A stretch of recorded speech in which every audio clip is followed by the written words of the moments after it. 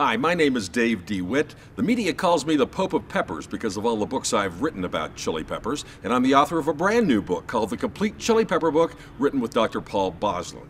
In that book, we talk about how great it is to grow chilies in containers. Here's a perfect example. This is an ornamental called Sweet Pickle that does very well. The heat in chili peppers is measured in Scoville heat units, and it ranges all the way from no heat like in a bell pepper all the way to the hottest chili in the world, the Boot Jolokia, with 1 million Scoville heat units.